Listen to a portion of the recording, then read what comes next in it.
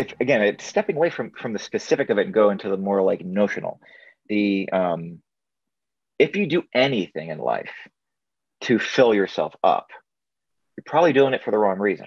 If you're drinking, fucking, marrying, making babies, buying a lot of toys, you know, filling up who that's whatever, we all feel sometimes alone and empty.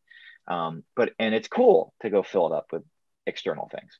But if you don't have an internal fountain as well, if you don't water your own garden, you know, if you're not taking care of who you are for you, then you won't be able to share that, because anything you share will be something other people also have. And you know, that's so like I think the definition of art, you know, like all art is expression.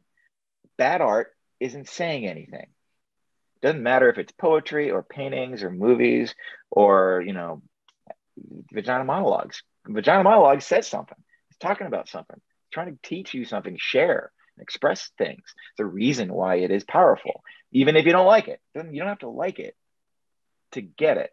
And I think that's sort of, I would actually argue that's not just for art, that's for all things. Any making of things cannot come from the nothing inside of you. You need to kind of like, if you love making widgets, you're going to make a better widget than the guy who's just there for a paycheck.